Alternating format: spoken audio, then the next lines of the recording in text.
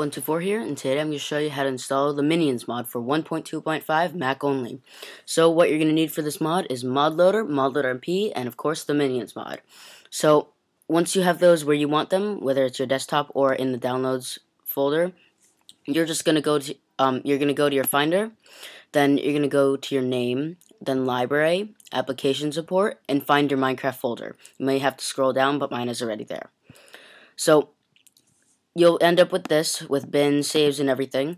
So you want to back up your saves always, and if you don't have a clean Minecraft folder, and if you don't know how to do that, then you're going to delete everything in it except for your saves, log into Minecraft, and just re-download the packages. It'll automatically do that.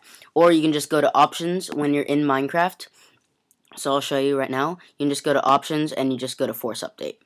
Or you just log in again, and it will download packages automatically. So once that's done, you're going to go into your bin, and you're going to right-click on the Minecraft.jar, and you're going to go Open with Archive Utility. Then you're going to delete the coffee cup, or you can rename it, so it does not conflict with what you're going to add, and what you're going to add is .jar on the end of the Minecraft folder. So it should now say Minecraft.jar, and once that's done, you can go into the folder, and you're going to arrange by kind, and then you'll see that the meta INF pops up, and if you're on lion, then you can just search for it. But if you're on leopard like me, just do that, and it's much easier, and just delete the meta INF. So then you're going to open up Modloader, and you're going to select everything in Modloader, and you're going to copy and paste them into Minecraft.jar. And apply to all, replace. Do the exact same thing with Modloader MP. Now, I'll be right back because you need the mods folder in your Minecraft folder to install the Minions mod. So go ahead and open up Minecraft, and I'll be right back when that's done. Guys, I'm back, and Minecraft has loaded up. So then you can go ahead and exit out. And when you go back to your Minecraft folder, you should see that it creates a mods folder. So you're going to go into that, and now you're going to go into the Minions mod, and don't worry about anything in it, just worry about the client. So go into the client folder, and go to Put in Minecraft folder.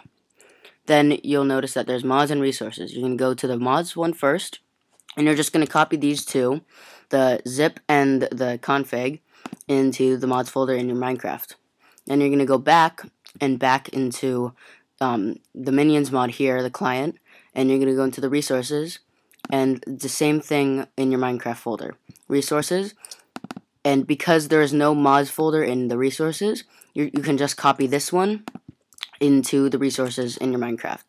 So for purposes of this mod, so I can show you that it does work, I'm going to install Toomanyitems, and the way to do that is you just go back to your Minecraft.jar, so go into your bin, and then go into your Minecraft.jar.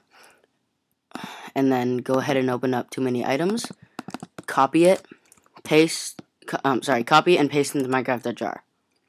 And then go ahead and open up Minecraft, and I'll be back when that is finished loading.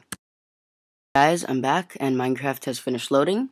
So if I go into single player, and I can show you that it works, and if I go into my inventory, you can see that Toomanyitems is working, and if I keep going, then one item has been implemented, and that is the Master's Staff.